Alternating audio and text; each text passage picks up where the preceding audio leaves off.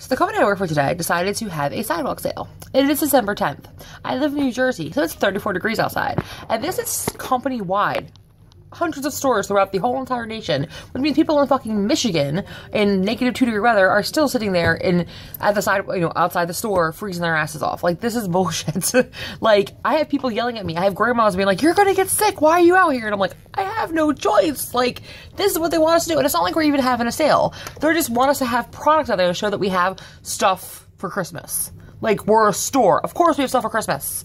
So, retail sucks. For anyone who doesn't know, retail sucks. I work there very part-time, thank God, but I have worked full-time, and I have worked from 17 to like 32 as a store manager in retail. And you know what?